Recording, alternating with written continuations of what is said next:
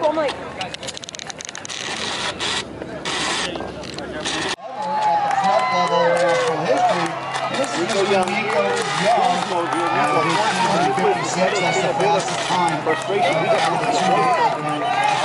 This 2019 CIF-SS section prelims at the Riverside course.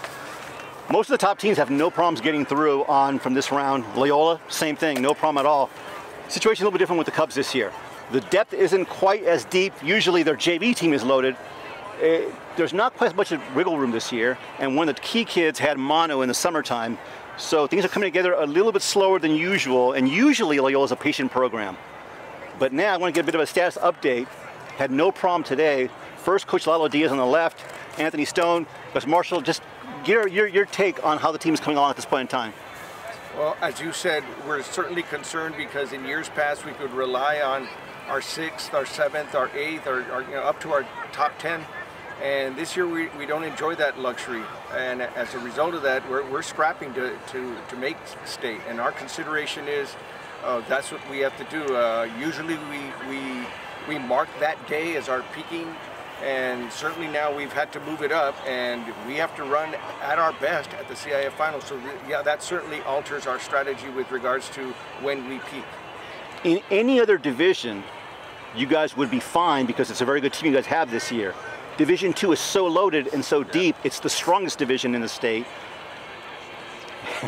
Was there any point this year during the season where you were a bit more nervous than usual because of the circumstances surrounding the program? Absolutely, because we had our 2 returning seniors, our key returning seniors, certainly led by Anthony Stone and Gus Marshall, and we had the setback because he had the mono that he had to deal with, and that was after he had been dealing with his knee issues. So it was the double whammy that we were concerned about. But he's been making great strides. We're closing that gap, and we're hoping that we can pinpoint that day, which is a week from today, and hopefully deliver at the right time. Gus, so in the past when I've seen kids in your situation, they tend to put a lot of pressure on themselves, and it doesn't help the situation. It seems like in your case, you've come along nicely, gradually. You mentioned today you felt this was a nice confidence boost for you. In your own words, how the last month and a half, or even further been like for you? Well, the last month specifically, you know, Coach Diaz has always just been like, oh, these guys are right with you right now, and yeah, you're going to eventually surpass them, but right now they're great markers for you in these races and these workouts, everything like that. So just the, yeah, I had some doubts, but the confidence that the other guys on the team and the coaching staff put in me, I really just kind of cleared my mind so I could just focus out on getting out there and running. So. Okay. You've been doing your role as a leader and also up front as a front runner in a sense. So far, from your vantage point, how have things come together this season for the program? Yeah, Anthony? I mean, coming into the season, definitely not one of the strongest teams that Loyola has had. So coming into the season, we definitely had our doubts a little bit. We knew the work was going to be cut out for us, and we knew we were going to have to work extra hard this year. And I think coming today, and I mean, we had a great race today. I mean, a lot of the guys kind of took it easy, but I think come CIF Finals, we're going to be right there, and we'll make it to the stage, and I'm very confident about that.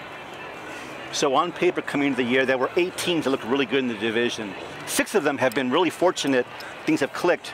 2 of them have had some adversity, and they're kind of getting through that, you guys being one of them.